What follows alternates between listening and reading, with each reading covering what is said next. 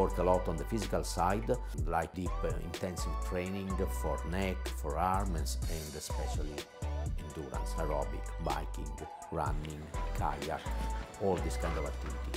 Every day they will do 2 sessions, one in the morning, one in the afternoon. The morning section and the afternoon section will be split in 2 parts, 1 hour and a half in the morning for mental training, 1.5 hours for physical training. In the afternoon, same schema. So when they go away from here, they need to be very professional. They need to know exactly what they need to do as a training, as a mental approach, and nutrition.